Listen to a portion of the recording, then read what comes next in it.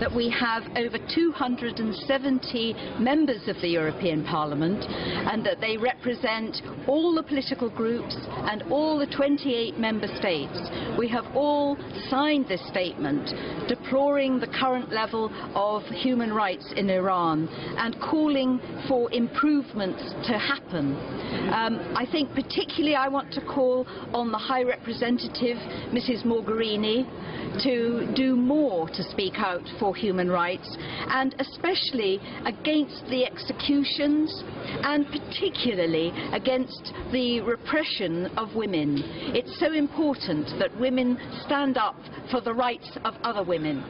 I'm a great supporter of Maryam Rajavi. She has done so much to pursue a platform of secularism and against the oppression of women that we are seeing.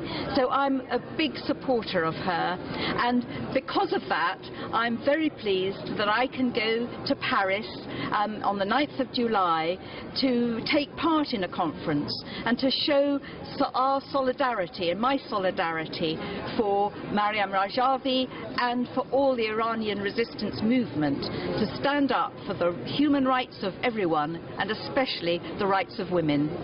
Thank you.